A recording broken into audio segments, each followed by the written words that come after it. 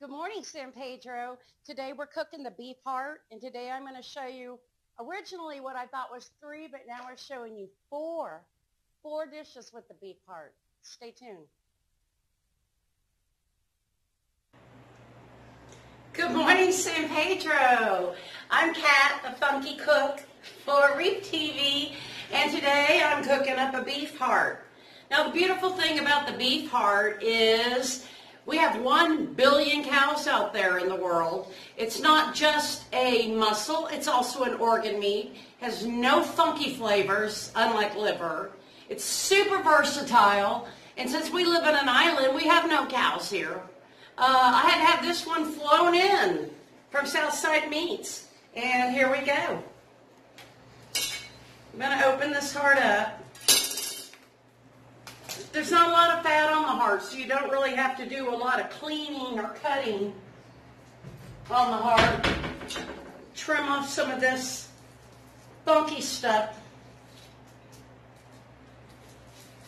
And we're going to do it super easy today. We're going to put everything in a crock pot, let it just brew down to where it's falling apart.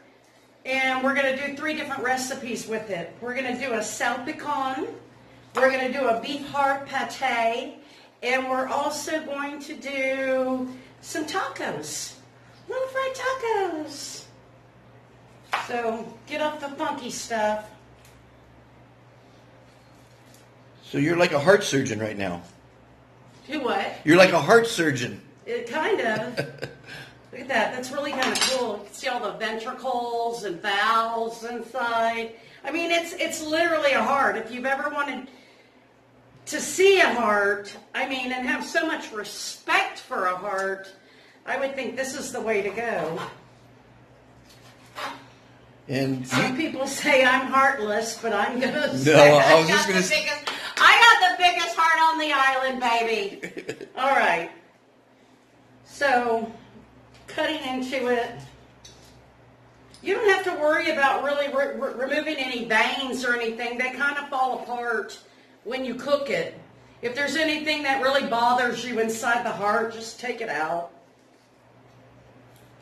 Sometimes the valves can be a little stiff. I'm sure you all think I'm about to chop my hand off, but it's what we have the polyclinic for.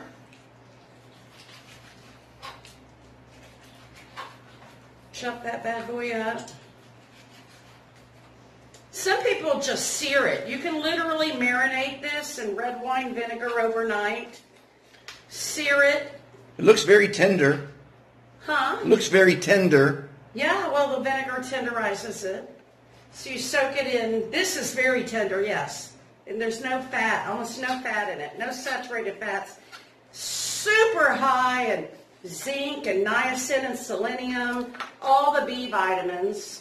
Coenzyme Q10, which we know is for immunity. It's such a ridiculously amazing meat. The first time I had it was in a Colombian restaurant in Dallas, and it was in the form of a pate with the chimichurri butter and bread, and I just I couldn't get enough of it. Couldn't get enough. So I Googled and Googled and Googled and couldn't find anything about the pate that I had eaten. And so I kind of just developed my own recipe by braising it down. Are you going to use... I'm so stoked. I can't wait till this is going to be ready.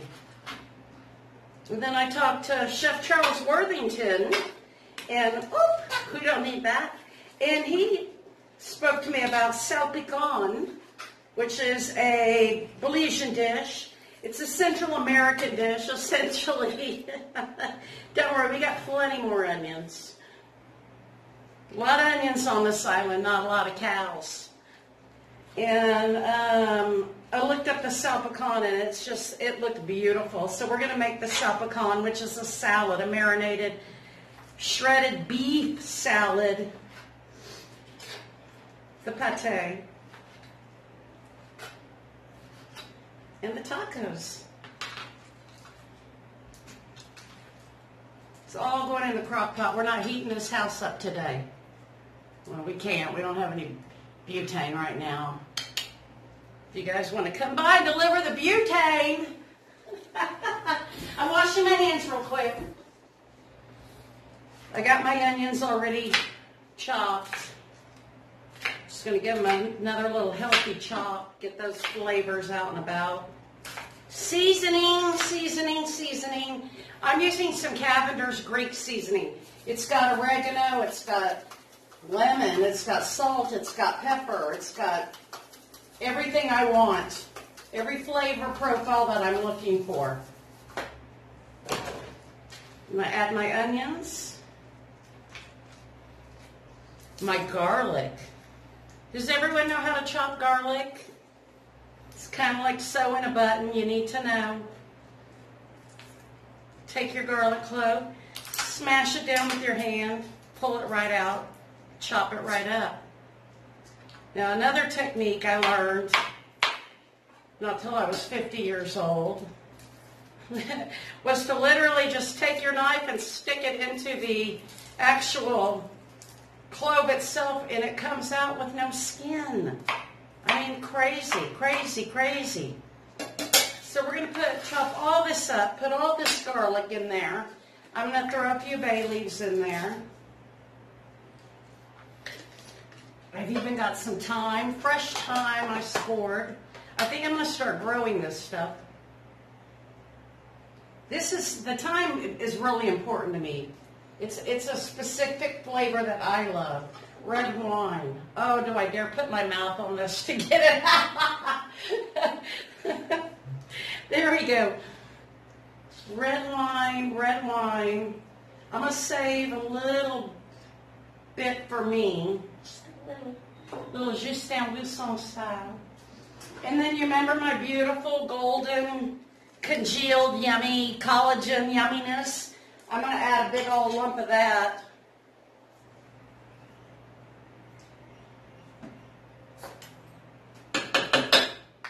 I'm going to seal it up, plug it in, and I'll see you back in a couple of hours. Welcome back. It's been about 4 hours since I put the beef heart in the crock pot, walked away from it. I went and painted a mural over at Frenchie's, and now I'm back. So I've got this beautiful beef heart that I rendered. We're going to name this mural Contact Frenchie's to name it. Winner is announced Wednesday.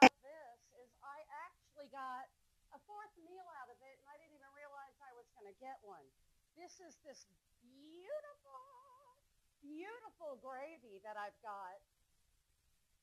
And I'll tell you what, if this isn't poutine heaven right here, it is beef, it is the collagen, it is onions, garlic. The taste is amazing. I was going to give it to the dog, but Monty said, no.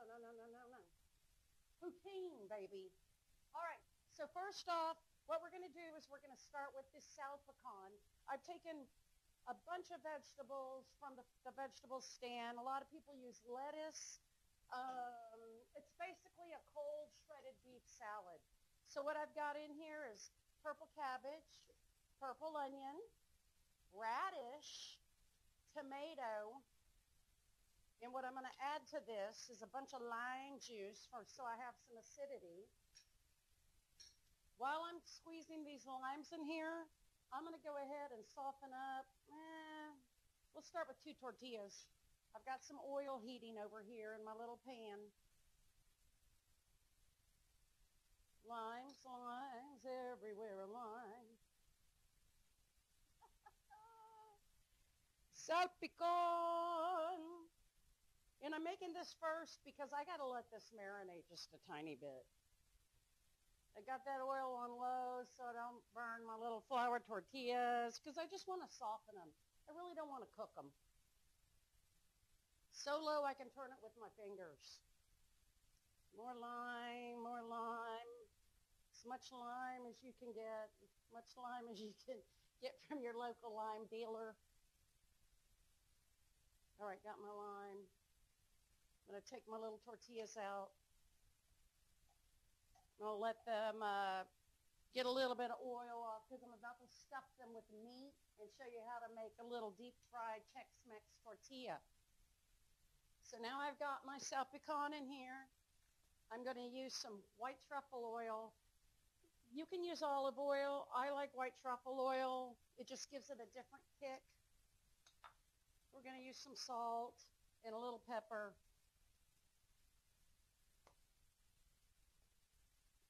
I got something to measure my salt with this time.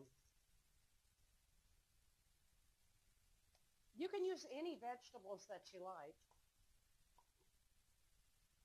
Any vegetables you like. Mix that up. Do I dare stick my fingers in and taste it? Abso-freaking-lutely. Never trust a skinny chef or one that doesn't eat with their fingers. That's amazing. All right. So now we're going to talk about our beef heart and how we're going to prepare it. They're beautiful little tender chunks. I'm going to slice them up. Now, salpicon's a shredded whole meat salad. So I chilled these beef chunks after I cooked them. I let them cool down in the crock pot. I didn't pull them out immediately, and I let them chill overnight. And the flavor enhanced, I don't know, 200-300%. I'm pretty super stoked about this. You know, you never know if something's going to turn out to be dog food or not. But I'm pretty stoked to show this off to a couple people in town. Me and those fruits and vegetables right in front of me, boy. You don't want to be standing in front of me while I'm cooking. You might get hit by an onion or a lime. Okay. Just chop that up. Some of this is going to go in my salpicon. Some of it's going in my tacos. How to prepare your taco. Take your little taco shells and put a little bit of meat in them. Should we put cheese in them or just meat? Just some meat. I got little toothpicks. We're going to pin these little babies shut. Toothpicking them like a little diaper.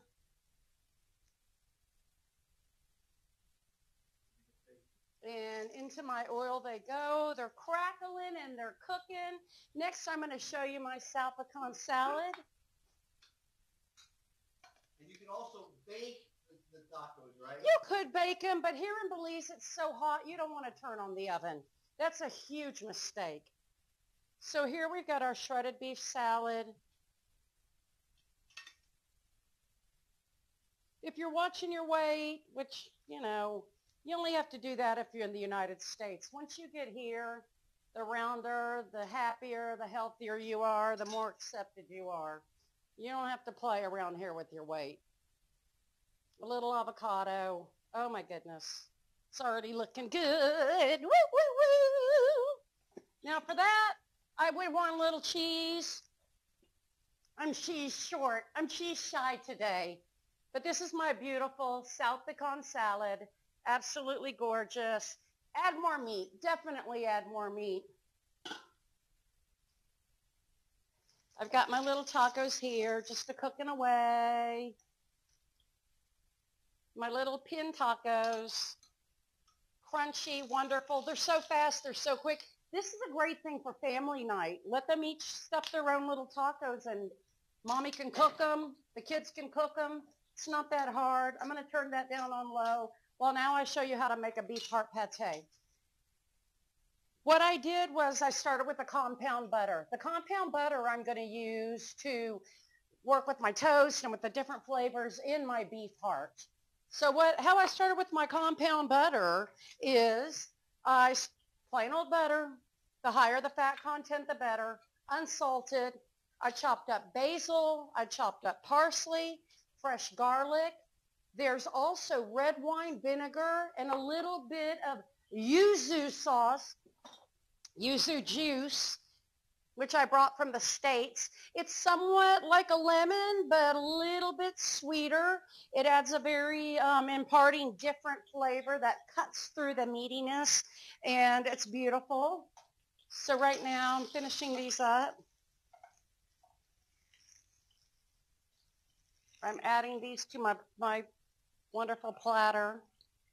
Boop, boop. And now on for the big guy, the pâté. So the compound butter I'm not going to add to the actual beef pâté, the beef heart pâté. Adding my beef pieces in. Not too much of the gravy. I don't want that to be the deciding factor in this. I want that beef part to really have all the texture. Beef hearts in, lid on.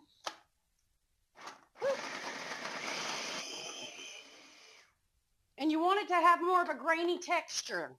You want to be able to taste this and feel this a little bit more. And don't worry, I'm going to show it to you when I'm done so you can see what I'm talking about. It's like a cat in heat, boy. Now, I always add another chunk of butter because now this beef heart's super, super lean. There's almost no fat in it. I think there's 7 grams of unsaturated fat. You know, she's done. She's delicious. She's wonderful. You know, I always have a hard time getting this out of here. Eventually, I'm going to invent one that you don't have to do that with. Here's my beautiful beef heart. Like magic, I'm back. Wow. Wow, wow, wow, wow, wow, wow. So I have my little spatula.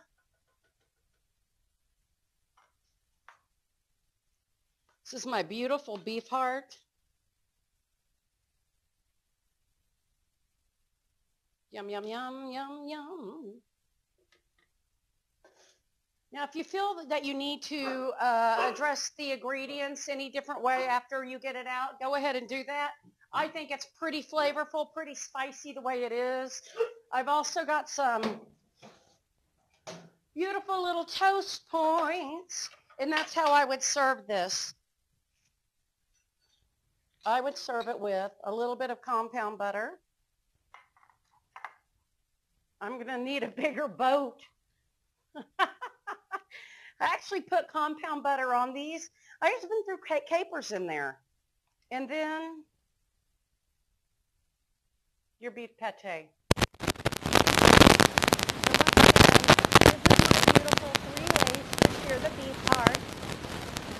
I don't want to tilt it too much. It's going to slide on the floor and Lulu's going to have a great time eating it up. Beautiful. Look at all this food I've got. This is one beef heart. Bam, bam, bam, bam. And poutine. If you don't know what poutine is, it's French fries with cheese curds and beef gravy all over it. Thank you for joining in. I hope you have a wonderful week. I love you, San Pedro. And here we go with the final product. Look at that beauty. That beef heart's tender, cooked down with all the aromatics. I sure wish you could smell it. It's amazing. The liqueur, the meat,